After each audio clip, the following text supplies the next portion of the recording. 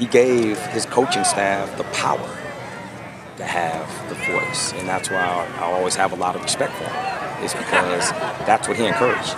He encouraged you to go out there, be yourself, have your voice, let them hear you, and then we'll all grow. It's just kind of that level of genius, so to say, you know, which I know a majority of the head coaches in the NFL have. And they've been around football for a long time. They understand situational football. They understand what they want from their football team. I think they do a really good job of understanding how everybody around them or around us is what makes us. So he empowers his coaches to go out there and get the job done, and likewise with the players.